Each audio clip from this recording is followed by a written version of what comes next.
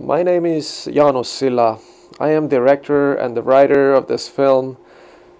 I've been working on this for many years, and I hope that you find it interesting also.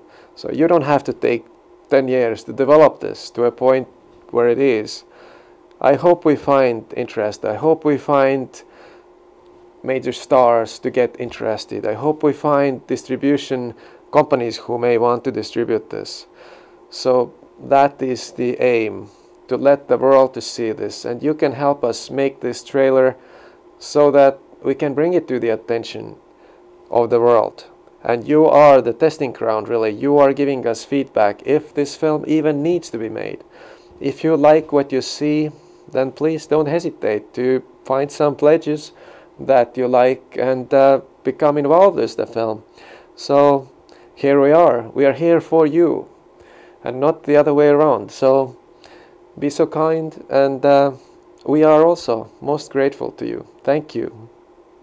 The film is called The Megalith, The Gate of Asa, Quinby, and the Journey of the Prince, the Slayer of Dragons, which sounds probably a lot like Lord of the Rings type of a film, which it actually is, but it's a bit more northern, it's more adult-like, maybe it's very scary at points, and it's very sweet at some points, so it has a lot of contrast and lots of emotion, and that's what drives this picture, is the emotion.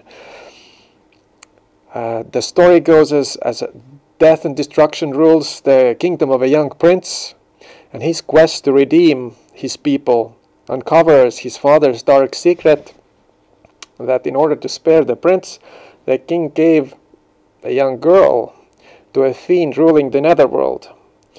And discovering the kingdom's liberties linked with the enslaved girl's freedom, the prince sets out to destroy the beast, rescue the girl, and restore his people's freedom.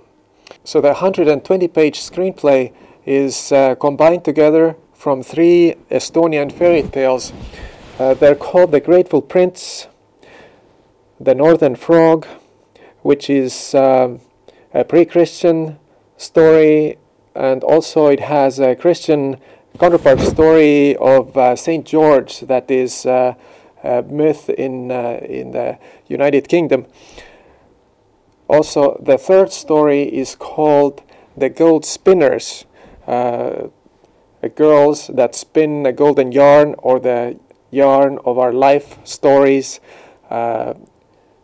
that has the same kind of similar stories from northern Scandinavian countries, where they call them Norns. The opening image for this film is an eagle gliding in the air, looking from above on the destruction and chaos going on in the kingdom.